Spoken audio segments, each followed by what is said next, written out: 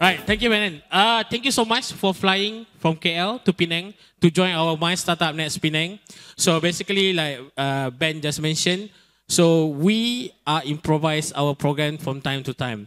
So the difference that we have since last year roadshow is merely to create the awareness of MYStartup brand. So MYStartup Next is more on elevating the content as a micro conference that promoting not only Malaysia startup but also to promote Malaysia startup into ASEAN level. So joining me today, we have some a little bit different because we all know ZUS Coffee. A lot of people know ZUS Coffee. The one who doesn't know ZUS Coffee also know this morning because they keep on drinking. One of the things why we force them to do one of the survey. Thank you to ZUS. So we receive more than 100 survey for our brand. Thank you so much for sponsoring that. So let's go to the first question. I know Venom since 2018. We have a chat earlier today. Previously, he was with another startup. So let me ask Venom to share about himself in the journey of this startup ecosystem. Over to you, Venom. I think before I go into the question, thanks everyone for the support. And the whole reason of sponsoring is not because we wanted you to know about ZUS. Yeah. But hope that everyone gets awake during this whole day. In terms of startup ecosystem itself, I think I've been pretty involved since early days, back in 2014, 2015, purely because the business partner that I've been working in is very active in investing in startups in Malaysia. He's an angel investor, and that's how I actually got involved. I've been joining quite a fair bit of events and all, and of course that's where I got to know you as well through Cradle. Yes. In 2016, I was also involved in one of the e-commerce startups as well. So started going into all these events and all. And I think it's very amazing because every time when you go to all these events, right, you learn a thing or two, and then ultimately you get to know more people. That helps you to, business is not just about just making money, right? It's also making friends and then networking, and how do you leverage on each other to be able to grow together. I think it's a very, very good platform, with all these events.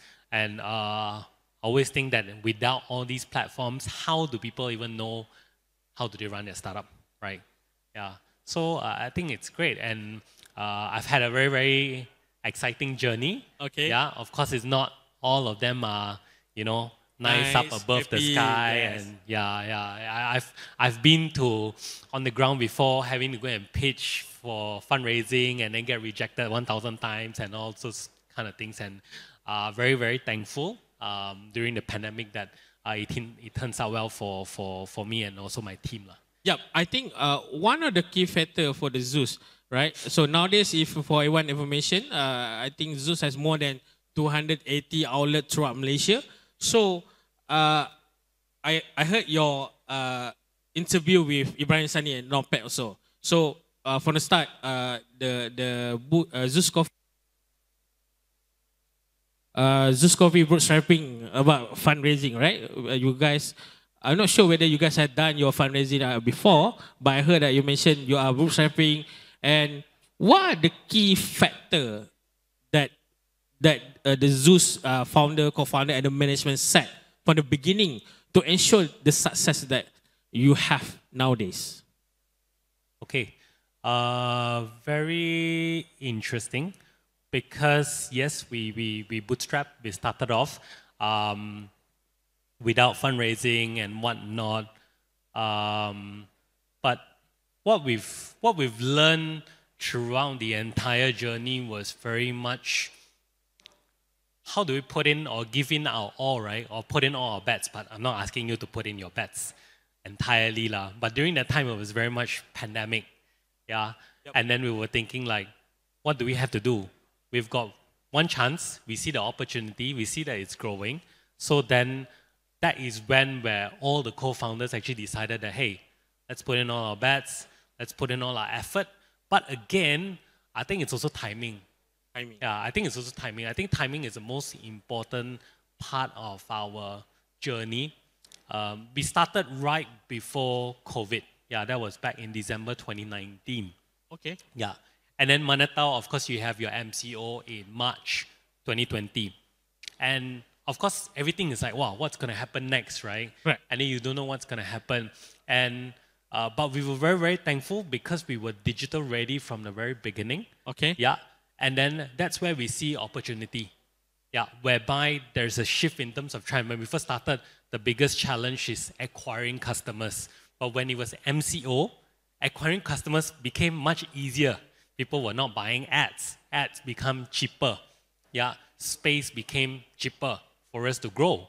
And that's when we doubled down and then we said, hey, let's do this and scale. Yeah. Also very, very fortunate that I think in our journey itself, right, I'll always use timing, luck lah. Because in 2021, a lot of banks were also very, very friendly to us. Okay. Probably because bankers have KPI, nobody's borrowing money, right? So they were like, oh, ZUS Coffee is growing, so I'm going to lend you more money lah. And yeah, so we went through that timing, luck, scale. Yep. And then only until earlier this year, then we thought that there were a few people that approached us. Yeah, then only we started to look into, oh, maybe it's about time that we can fundraise and all. And it's really no one recipe on how we wanted to do this, or did we even plan about this? A lot of times investors always ask you, like, what's your 5-year plan? I know there are some VCs, PE here, but yeah, they always ask you about what's like your 3 years, 5 years plan. And then when they ask us, what's your 5 years plan? Bro, I'm only 3 years old, right? How am I going to know what's going to happen in the next 5 years? Yeah. And again, really, what I've learned over the entire pandemic is, or what I'm certain about is uncertainty. Things change throughout the entire time, but really, how do you adapt along the way? Yeah, and I think that's the beauty of ZUS and how we really firefight throughout the entire journey and be who we are. Yep. Maybe to add on to that point, because when you talk about pandemic, you talk about you started right before the pandemic. There's always be some transformative moment that redefines ZUS journey and help you guys explain. Can you share about the pivotal decision that been made prior to that because of that COVID, that you have to make a tough decision that made sure that for the next 3 or 5 years, ZUS still in the market? So you're asking whether if we made any tough decisions during that, yeah. Because I think a lot of retail at the point in time because when we start the COVID, right, people like say maybe 2 weeks, then after a week it become 4 weeks. Like similar like Cradle, it's just like okay, no one want to bring laptop home, so everyone just fun, sleep, don't work, so semua ni tipu je, tak buat kerja pun, right? Then after that it become like 3 months, 6 months. How do you make sure? The momentum when you guys started still maintain, and after that, what is the decision that you made, the tough decision that you made to ensure that the sustainability of that? I think it's just nothing to do at home. You just want to do more work lah. Okay, I don't think there's any one pivotal thing that we were thinking during that time, but very much in terms of keeping ourselves on top of our toes lah. Because you don't know what's gonna happen next, right? Yeah, so you just constantly be very, very defensive. Everything you do, you just make sure that it's very, very disciplined. Now, of course, a lot of times startups, when you scale, you open up more, you have better top line, and then you let loose a bit in terms of your bottom line and what, right? But for us is that because it's pandemic and then you don't know what's going to happen tomorrow, then you become very, very disciplined. You become very, very disciplined. And again, I think we were fortunate during that time where, I'll give you an example, right? I'll give you an example. Again, this is 2021 because that was the time when we started to scale. In January 2021, if you remember, right before Chinese New Year, there was actually a lockdown that was announced. Yeah. Then we immediately called for an emergency meeting.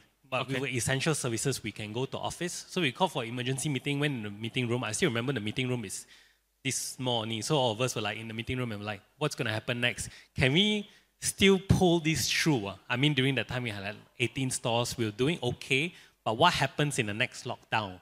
Yeah. So then we say, okay, let's, if we cannot pull through this, then maybe we should, those not performing well stores, then we cut lah. Maybe we should cut some salaries and whatnot as well. Yeah. And we were very, very cautious, but then we didn't even want to announce it. And then we scared people don't come to work tomorrow and whatnot, right? Yeah, so these are things that we do during then, and be very, very cautious and then monitor very, very closely. And I think one key takeaway from this is that I think as co-founders or even management in companies, right, is that how much you really take your baby close to your heart. Yeah, we look at sales like every hour, every half an hour and see, wow, why is sales so low? Then you start calling the shop and all. I think these are things that we do that's slightly different and help us to be where we are today. But in terms of the competitor in the market, right? So previously, when I was in maybe in primary school or secondary school, this kind of coffee is quite difficult, or cannot be buy in 1 or 2 ringgit cup. So most of us just go to teh o, kopi o. But now I heard, I read some of the article mentioned that you guys, one of the specialty of ZUS Coffee compared to Starbucks, compared to Kopi Kenanga whatsoever, is to make sure the specialty of coffee is accessible by everyone. So how do you make sure ZUS Coffee can be accessible by everyone? How you strategize that promotion, or how you make sure this coffee, ZUS Coffee will be the #1 top compared to the other coffee in the market. Example, even though in our mall at the Sawi Putra Tower, we have like more than 5 brands. Coffee Bean, Gigi Coffee, or even though nearby this road also you have local coffee shop. How do you make sure that relevancy in the market? I think it's a combination of many things. But if you're talking about accessibility alone, it's not so much of just price point, but it's also availability. Yeah. So when we first look into accessibility, first thing is that it has to be affordable, just so that people can access to the brand. Then the next part is really how many more stores can we build closer to the community, closer to the people, to be able to access to us. And then the third part is really how well do we do in terms of our products. Yeah, and of course to create that on top of mind brand where, or just take 2 steps back prior to ZUS. I think a lot of times when you think of coffee, the first thing that comes to your mind is always Starbucks. The first thing that comes to your mind in terms of burger will always be McDonald's. Yeah, but the thing is that how do you change that thing from, instead of McDonald's could be another brand. Yeah, probably if let's say Burger Lab is scaling, then it could be Burger Lab as well, right? Then now is that instead of Starbucks, how do I make sure that my customers always think of us? Of course, then it's the strategies in terms of the discounts that you provide to them that they are so used to buying, then eventually convert. And I think the beauty about coffee is really, it's a legal drug lah. Yeah, so when you have tried or we've acquired a customer, a lot of times customers are much more loyal to the brand. And I think this is how we make ourselves much more accessible to everyone. Okay, to add on to that question, so some of the management, the top management in the office always mention about innovation and strategic thinking. So how do you see this element play a role in evolution of the ZUS Coffee? Maybe you can share some example of practice that have been done through ZUS Coffee from the innovation and strategic thinking that affected the company growth nowadays. Okay, I think innovation and strategic thinking is the buzzword. Please use it when you're fundraising. Yeah. But if let's say on a day-to-day, right, it's just ultimately how adventurous are you wanting to try things. For instance, I'll give you an example. Innovating one new feature on the app itself is really something that we've probably gone through, something that we don't like. And then the next thing is that how do I do better, right? Yeah, and the example that I'm going to give is a real experience that we had.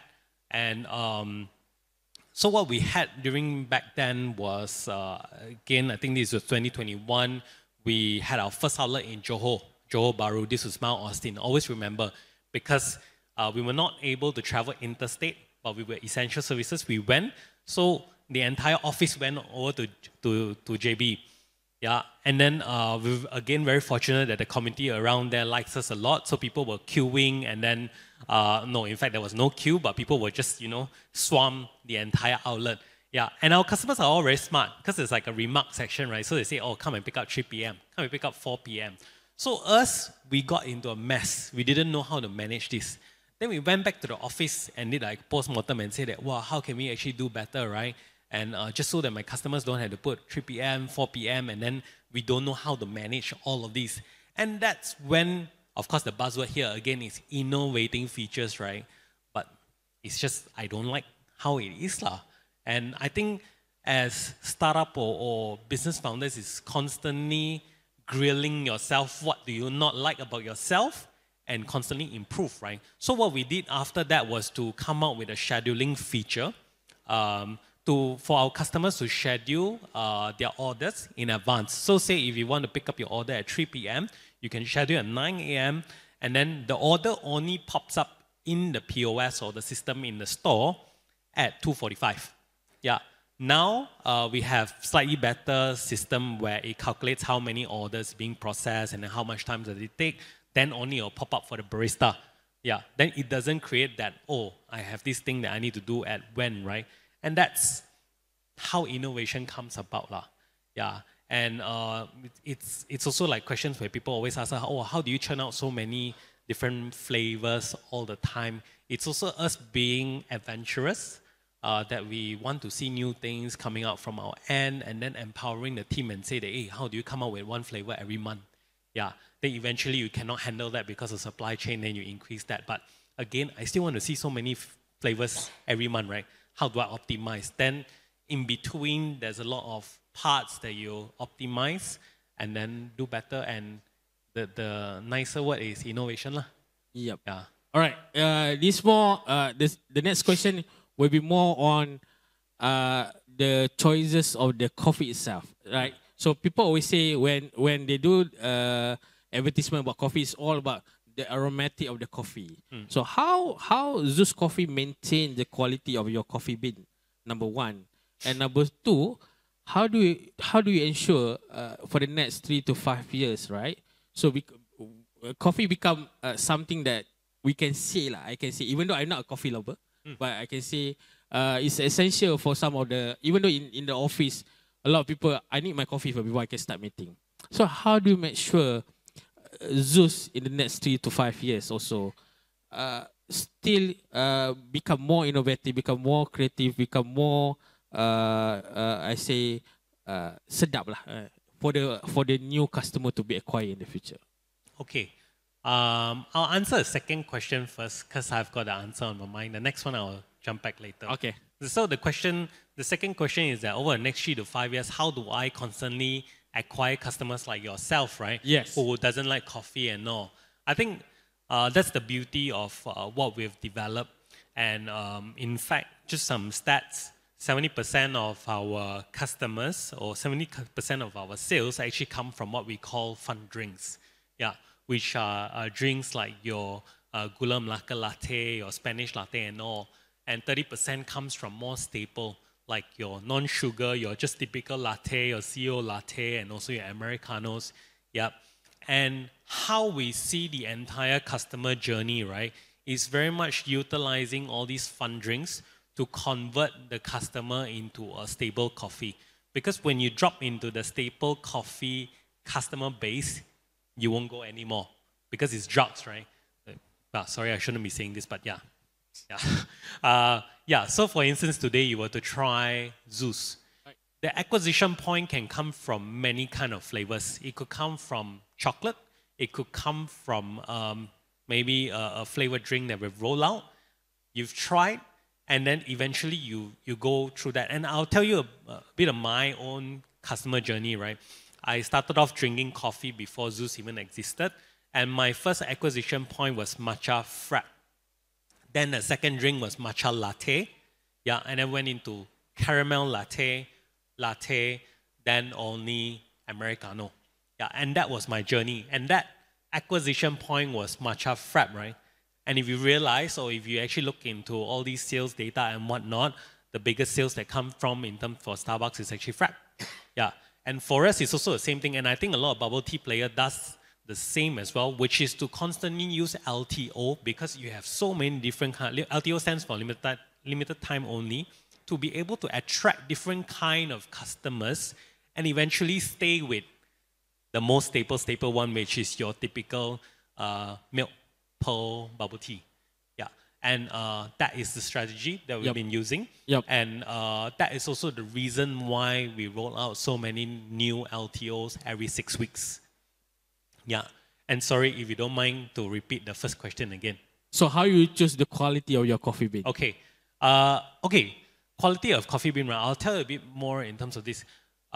It's a bit technical. So the very first version, right, of our coffee bean is actually a single origin Brazil beans. Yeah, and for myself, I like it more acidic and whatnot. Wow, it's very aromatic and all, right?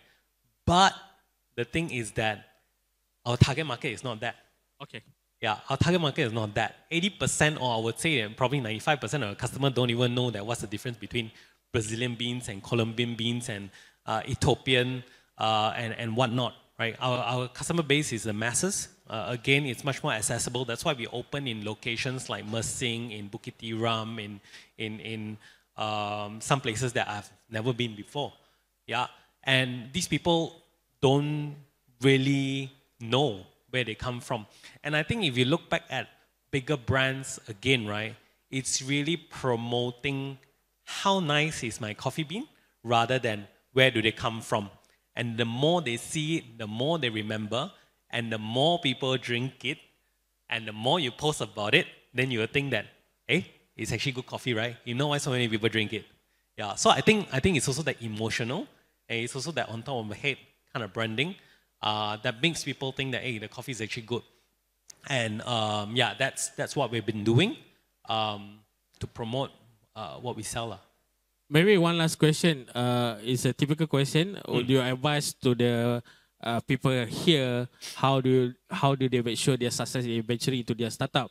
And maybe this is a tricky question to you. Even though you are CEO of ZUS Coffee, do you drink coffee every day? Yeah, I drink coffee every day. Okay. Yeah. That's fine. Yeah. Then you're okay to become CEO of ZUS. Okay. Yeah. So what is the best advice that you can give to everyone inside the room? Okay. Who started their business, not even though they are not starting coffee business, but into their new startup? What the good advice that you can give to them? Okay. I think it's quite funny because when you ask me whether if I drink coffee or not, then I should be CEO. Every time when I interview someone, right, people always say, hey, I don't drink coffee. Can I still work here? Yeah, it's like, hey, I don't eat burger. Can I still work in McDonald's? But no, I mean, it's not a restriction. More important thing is it's still the passion, right, towards the business. How do you want to make your customers happy and walk out happy with a cup of coffee, right? Or maybe not coffee, could be chocolate, because we do have a lot of SKUs that are non-coffee based. Yeah, but in terms of advice, I really think that if you ask me again whether if I can do this again together with the team, I don't know. Yeah, but it's really a combination of many things whereby starting out the business at the right timing, having or identifying a target customer, and of course, if say there was touch wood, I mean, if there was no pandemic, right, then our acquisitions will be much tougher. Then we will probably go down the route of starting to raise money earlier, just so that we can acquire much more customers. But yeah, I think I know back then when I was fundraising and all, right, or back in the days, right, people always tell you about the word hustle. Then I'm like, all these founders don't know anything, right? But I really think now that I reflect back, right, it's actually true, because most of the time that we spent during the entire pandemic was really just working. And working because we believe in the brand. And then another thing is you have no choice because you cannot go anywhere, right? Pandemic, you got locked down, right? Morning, yeah, you want to get out from home, go to office, and then you work. And then you tell your wife, oh, I cannot go back home, because it's essential service. So I need to get stuck in the office. Then you stay back later just so that you can party with your friends. But yeah, I mean, the party aside, but we still do work, okay? Yeah, so it's really putting the bigger answer here is putting in more hours and effort into the business. And I think then you get your fruits. And yeah, I mean, now that I look back, hustling is true. We really hustle through our times, no sleep, and really worried all the time in terms of how well will we do. Yeah, these are the things, and hopefully you'll be able to apply into the business in 2, 3 years, 4 years time. You'll be able to see that things will turn out better. All right, ladies and gentlemen, Venom 10, thank you so much. Thank you for being with us today. Thank you.